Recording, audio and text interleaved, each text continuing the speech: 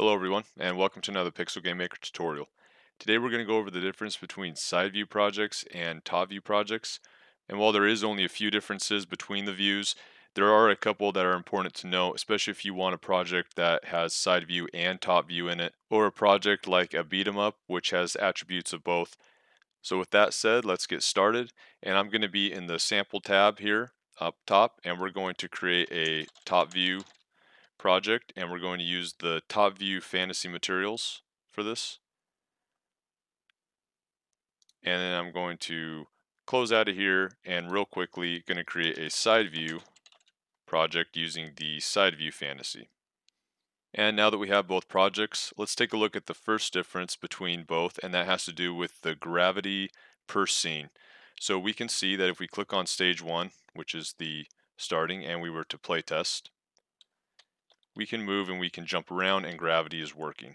All right, and the reason gravity is working is if we right click and go to scene settings, scroll down to the very bottom, just like this, we can see that gravity air resistance settings right here, acceleration set to 9.8. So that is the gravity. If we were to change this to 0 and click OK and play test, we can see that we can jump, but now gravity never takes us back down. So we are constantly jumping at our jump speed and nothing will change that. So the significance about the side view versus the top view, let me change this back real quick, is that when you create a new scene, if we added a scene here, and we can just leave this all default, you can see that it auto comes with 9.8 acceleration. It just automatically comes with gravity. So if we were to save this and then close out and go to our top view, first, if we go to the stage 1 here, we can right click and click scene settings, scroll down to the bottom, and you can see it's set to 0.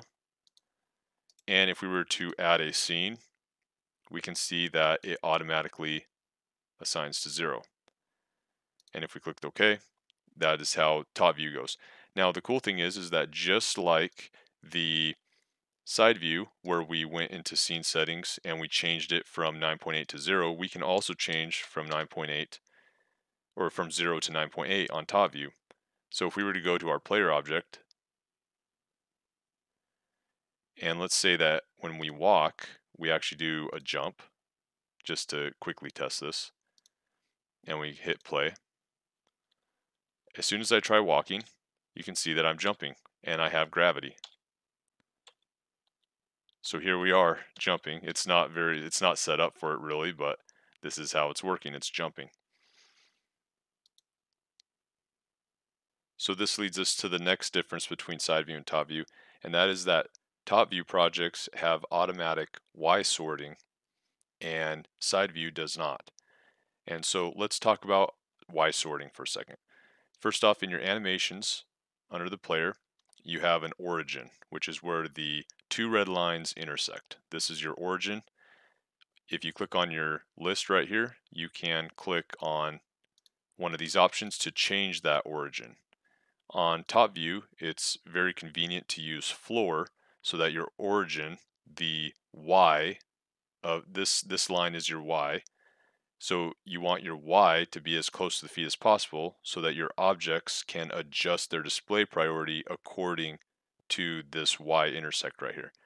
Now, if that didn't make sense, let's just show an example on the scene.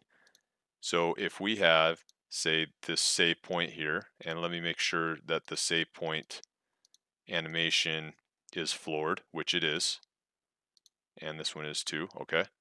So if we go onto the scene and we scroll down here, so if we were to find what layer this player's on, we go to objects and we add that save point somewhere next to the player. We can see that if we were to click on the player now, we can click on it, and if we go behind the save point, the player will be behind the save point. If we go in front of the save point, the player will be in front of it. All right, and even if I just go in the middle here, if I start going up, as soon as the origin, remember the origin is this, you can kind of see it's a little red plus right here. That's the origin. As soon as that origin passes this origin, it pops out front. So that is how the auto Y sorting is working. And again, this feature is only available in top-down. Now, side view is purely based off the display priority. And one of the things that is important about Y sorting is that it has to be the same display priority. For instance, if I was to move the character, the player, up to 1, and I was to move it, you can see that auto Y sorting doesn't work anymore. So the player and this other object has to be the same display priority. Once I change this display priority to 1, now they can be in front. And this goes both ways. If I click on this and I go and move it around, it will do the same thing. So the cool thing about top view is you can act like side view, which is purely display priority based, like so, or it can have the auto Y sorting if you have them on the same display priority, and then it can adjust accordingly. Let's save this and let's close out and go to the side view. And let's go to stage 1, find the layer that the player's on, and let's add a save point here. You can see the origin's right here as well. And if we click on the player, the origin's right here. So they also floored these side view characters. With side view projects, you can also get away with the center or the origin being in the center. Sometimes that is more beneficial. So let's make sure the player is on layer 0, let's say, and the save point is on or display priority 0, and the save point's also display priority 0. So now if we try to do the same thing that we did in top view, you can see that it doesn't work. And that is because it is purely, side view projects are purely based off the display priority number. So this would have to be a 1 to be in front of it, or a -1 to be behind it. And sometimes if you go to 0, for instance, I went from 0, I was at -1 and I went to 0, I might still go behind it, yep. So sometimes it depends on how you placed it. For instance, if I was to place another player, and it's also 0, and it goes in front of it, it's because I placed this one last. I placed this and then I placed this, so this will get priority even though they're both just 0. And sometimes the engine will not be consistent with, for instance, if they're both 0, it will not be consistent with which one is displaying above or behind. So I would strongly recommend to always hard set your display priority what you need, and you'll never have any issues. All right, so that covers the top view versus side view as far as display priority goes, which is probably the biggest difference between the engines. So if you are making a dual project, side and top view, you definitely want to make a top view project. The reason being is so that when you're in top view mode, you have that auto Y sorting. You can always change gravity and you can always change jumping and stuff in a top view project, but you can't add auto Y sorting on a side view project. So that kind of solves that mystery of which one should you create if you want a dual project. All right, so now let's go to the last thing that we'll cover, which is going to be the player object. So we'll go to objects, and real quickly, the difference is in a side view project, when you go to add an object and you click to create a object controlled by input device, you'll see that it comes with a waiting, a walk, and a jump. And you'll see that the jump's all set. Also, if we go to the moving and jumping tab, you will see that only the left and only the right arrows are assigned.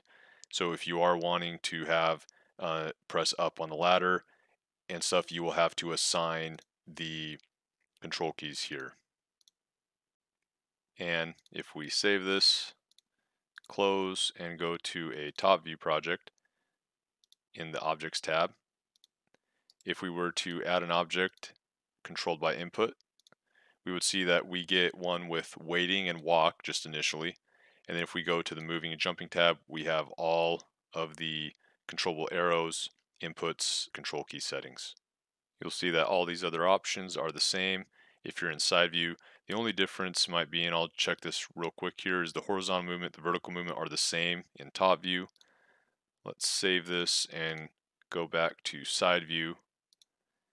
And if we go to our newly created object, we will see that the horizontal movement is different from the vertical movement. So if if you're doing for some reason a side view and has some top-down elements, you would want to adjust the vertical movement to be something similar, or however your project needs. So with that, that is it for this video. We saw the three main differences. We saw the difference in the scene settings for gravity, how in side view projects scenes automatically come with gravity. Top view projects, they don't, but you can add them or get rid of them on both. We saw number two, which is the auto Y sorting, which the auto Y sorting option is on in a top view project and it is off in a side view project, and there is no adjusting that.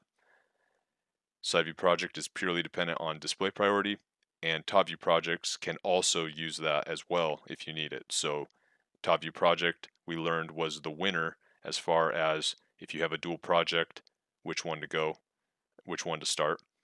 And then the third thing we went over is just creating a controllable player object. Very simple, but there is just some differences between those two projects. So I hope this video helped.